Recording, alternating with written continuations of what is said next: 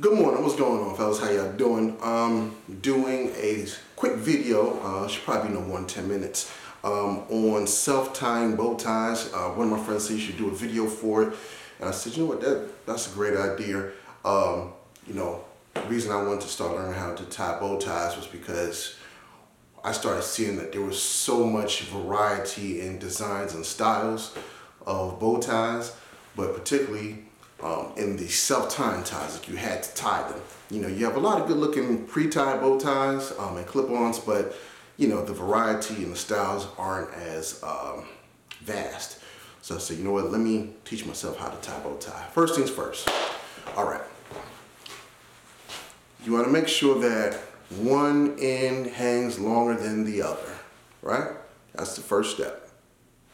As you can see, this end is longer. You know, not too much, not too crazy. Probably hangs about, maybe about 2 inches longer than the other side. Next thing you want to do, hold them, take the longer side, place it over the shorter side. Now bring the longer side underneath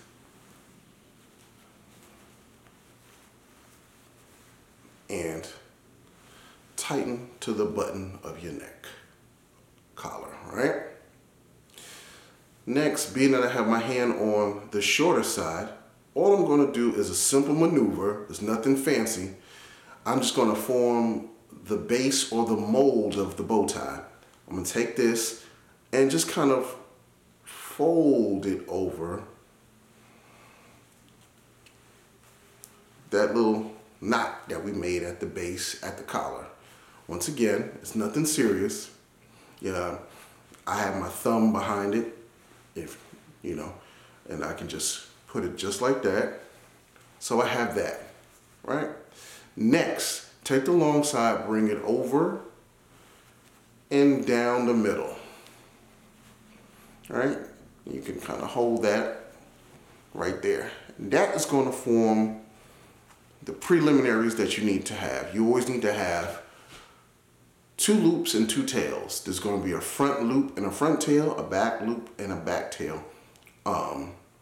There's going to be a front tail and a back loop, and the other side will be a back loop and front tail.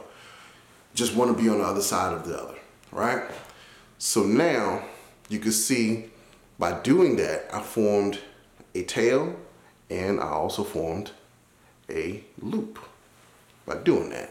That simple maneuver. Now, take the long side and bring it behind, right?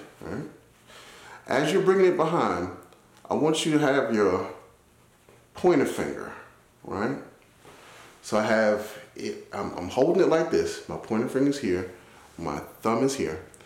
As you bring it behind, you want to feel a little bit behind that fold over. Remember I told you, I said just we're gonna make a little fold over. As you bring this long side to the back, you're gonna be forming a loop in the back. You're going to take your pointer finger and push that tie through the loop. All right, you're gonna keep pushing, and it's gonna be coming out the other end. So I'm pushing and I'm pushing and I'm pushing. You see my pointer finger. As you can see that and I feel that, I'll just try and help facilitate by pulling it through, right? So I'm pulling it through, pulling it through, pulling it through, and you'll end up pulling the back loop. Aha, found it. Now I'm able to put my finger through it, see? So now I got the back loop right here. Good, I've locked that in. So now you just want to kind of straighten out the back loop because it came through that small little hole and it's kind of scratchy. So now I got that straightened away. You can kind of, as you do that, you'll see that you have that back tail that you formed also. So I have my back loop, my front tail, that's on my right side, and I have my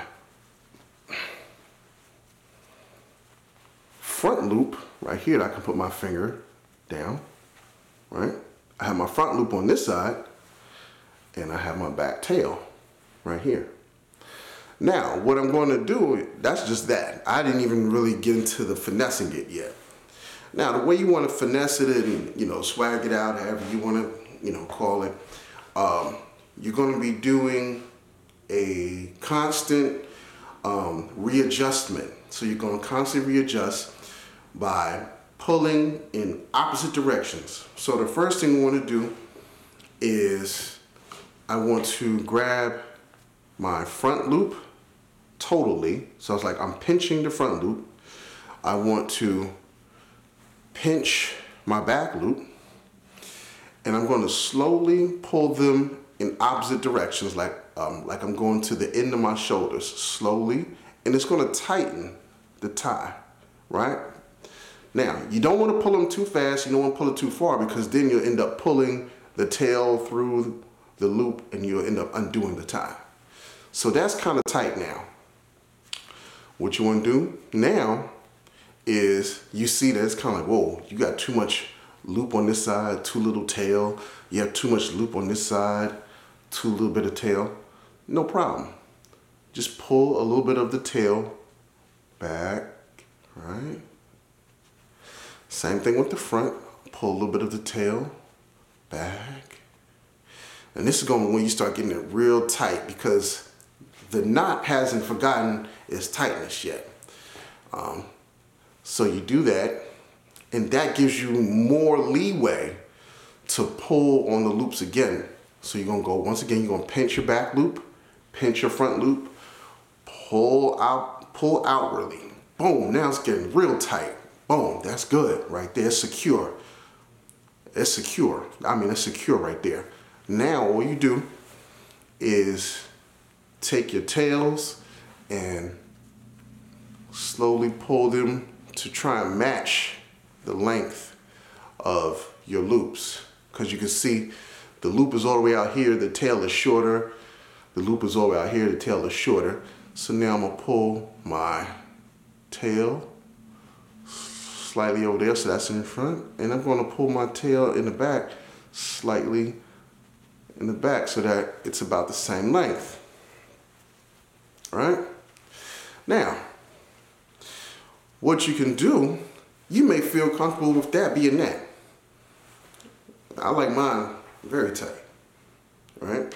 So I'll go back and pinch my loops again, pinch my loops again, back loop, front loop, pull again outwardly, make sure it's real tight, like it's tight. And then take my tails one more time, make sure they're good. Once you see that and feel that, that's good. That's gold. That's good as gold right there. That's a good tie. Now, only thing left to do, take both of them, both sides, push them forward. And this is just so you can bring down the collar, right? Bring your collar down. Somebody's coming to my door.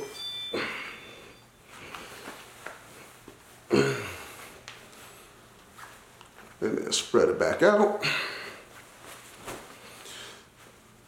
Adjust and flank as you see fit, right?